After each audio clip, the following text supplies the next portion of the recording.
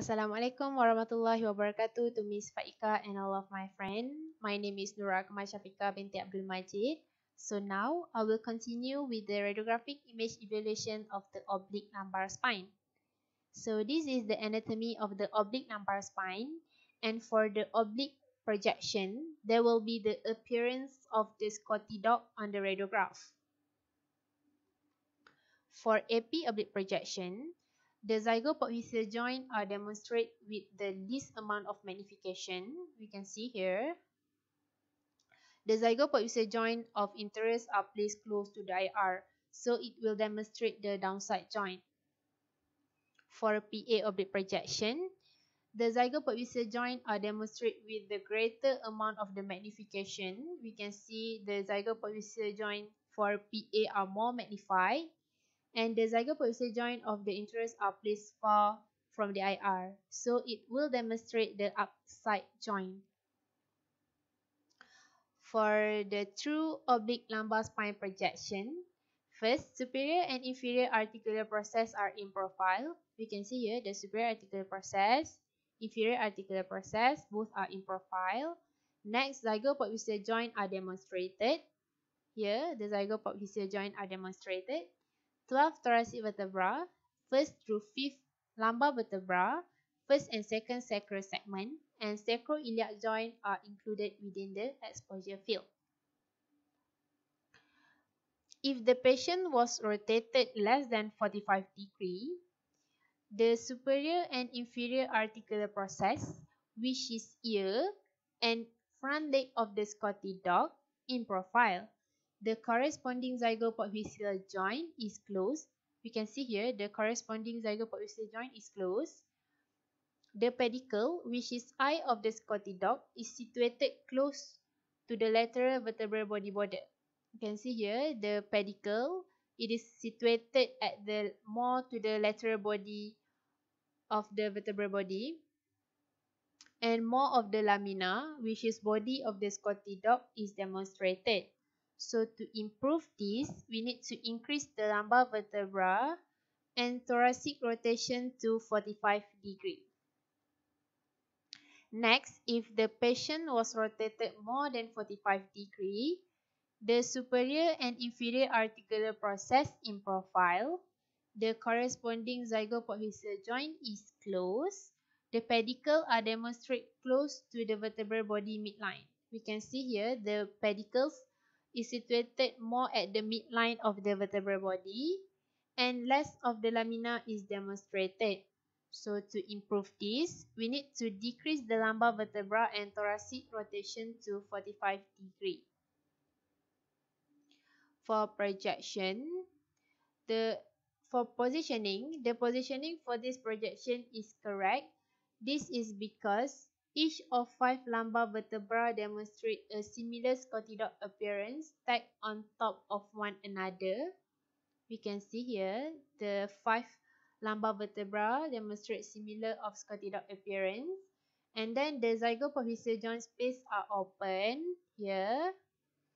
The pedicles are seen halfway between the midpoint of the vertebral bodies and the lateral border of the vertebral bodies. Here. For alignment, the alignment between the X-ray tube and patient cannot be determined because there is no evidence of collimation on all 4 borders of the film. The alignment between patient and cassette also cannot be determined because there is no evidence of collimation on all 4 borders of the film. The alignment between patient and cassette is incorrect because the distance between central structure to the edge of the film at the left and right side are not equal. The centering point for this radiograph also cannot be determined because there is no evidence of collimation on all 4 borders of the film. So the standard centering point for this radiograph should be at the lumbar tree, at the level of the lower costal margin, 1 to 2 inch above the iliac crest, and 2 inch medial to upside axis. For collimation, at the superior border, the structures that should be included are T12, vertebral body of L1 and L2, pedicle of L2. at the inferior border. Structures that should be included are pars interarticularis of L3 here, articular process of L4, and sacral segment. At the lateral border of the film, structures that should be included are transverse process here of L1 to L5, ilium, and iliac crest. For the exposure factor, the contrast used is adequate. This is because the bony cortical outline of the thin structure, which is transverse process, can be seen, and the bony cortical outline of the thick structure, which is articular process, also can be seen. For density, use also adequate. This is because the bony trabecular pattern of the transverse process can be seen, and the bony trabecular pattern of the articular process also can be seen. So no change needed for the exposure factor. For markers, there is evidence of anatomical marker shown in the radiograph. It is correctly placed on the right side of the body and placed appropriately, not superimposed with any region of the interest. For aesthetic, the film size for this radiograph cannot be determined because it is obtained from the internet. So the standard film size for this radiograph should be 35 x 43 cm, and there is no evidence of artifact shown on the radiograph.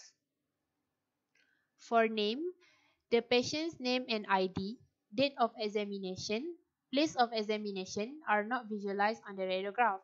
It should be placed at the appropriate area and not superimposed with any region of the interest.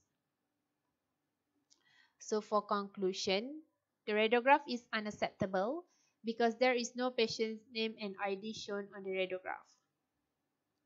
So this is my reference that I used to complete this task, and thank you for watching.